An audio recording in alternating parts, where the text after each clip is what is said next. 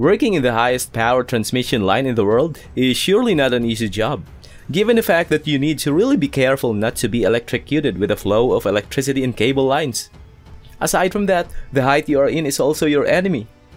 But it seems like China's experts take this kind of job so easily. So you better watch the full video for you to see what I'm talking about. And having said that, join us in today's story as we unravel some of the most shocking power transmission projects and achievements that China's experts have done.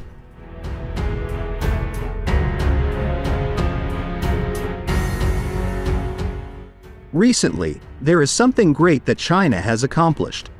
The country has put into full operation a major domestic power transmission project that sends electric power from the resource-rich west of the country to energy-consuming regions in the east.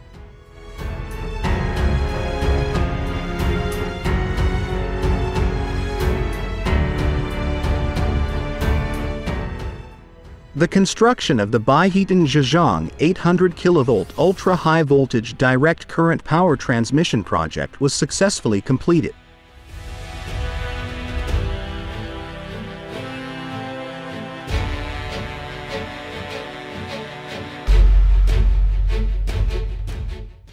Now it has already started operating the way it should be, according to the State Grid Corporation of China, State Grid.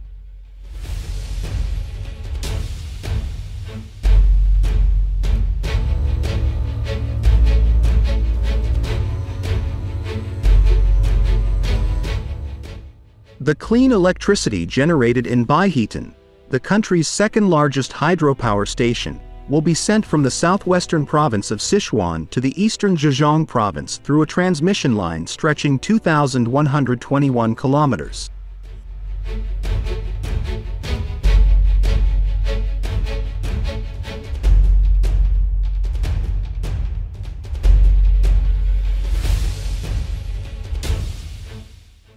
Next up on the list, we have the construction of a 220 kV power line project in mountainous areas in China's Anhui province in full swing.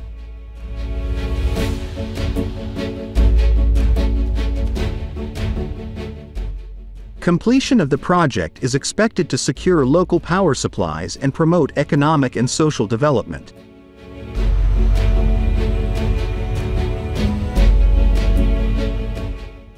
In China, the expansion of both AC and DC capacity continues in order to match generation to consumption demands while minimizing transmission losses.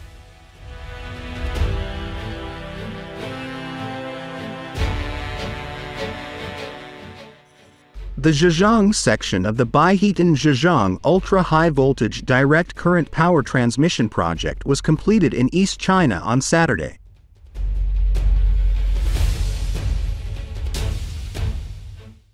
The transmission line begins with the Baihetan Hydropower Station, the world's largest hydropower station in southwest China.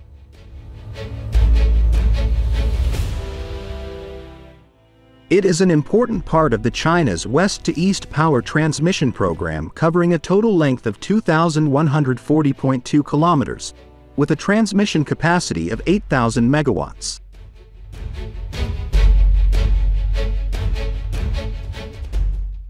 The Zhejiang section of the project is 113.95 kilometers long, where 234 new power pylons are built. This is the first completed section of the entire project.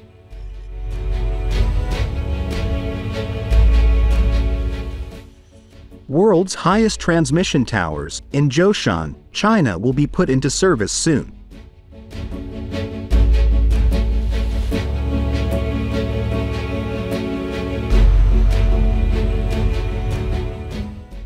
Join us in this broadcast to find out how the gigantic towers are constructed.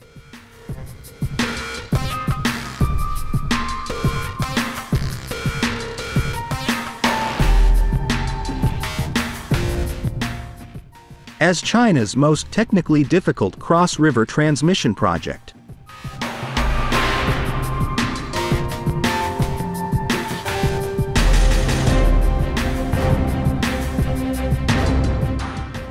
this has been an important part of the city's 500 kilovolt power transmission project for 2 years ago.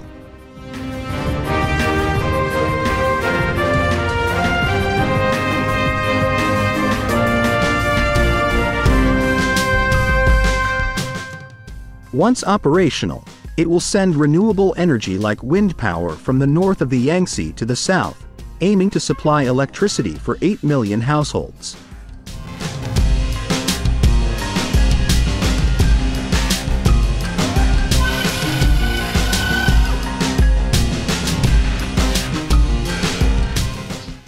It is one of the most technically difficult cross-river network transmission projects in China, according to the State Grid Jiangsu Electric Power Company, Limited.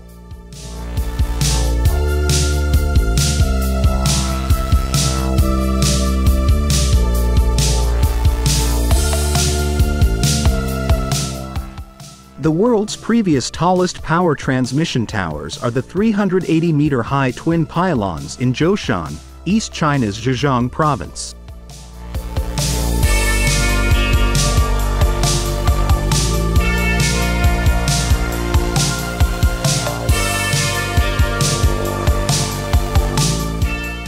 An 800 kilovolts ultra-high voltage power transmission project, built by the Brazil subsidiary of the State Grid Corporation of China, has benefited local people a lot by sending electricity to remote areas and creating jobs.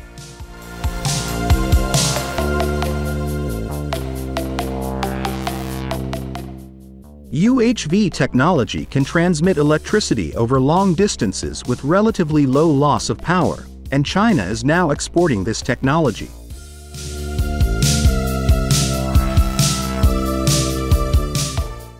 This line transmits electricity from Brazil's Amazon jungle in the north to power consumption centers like Rio de Janeiro in the south.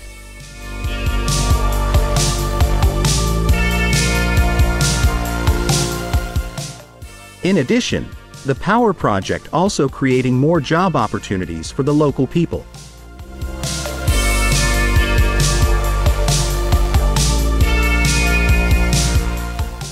While the intermittent nature of new energy has long been a factor hindering its use on a large scale, the construction of a major power network is considered one of the solutions to this problem. China said it will continue accelerating domestic grid network construction with a focus on ultra-high voltage power transmission networks. It will mark an attempt to further ensure power supply stability and boost green power consumption in the country. And that's the end of our story for today. I hope you found this video interesting. So if you did, please leave a like and share this with others. Thanks for watching and see you in my next video.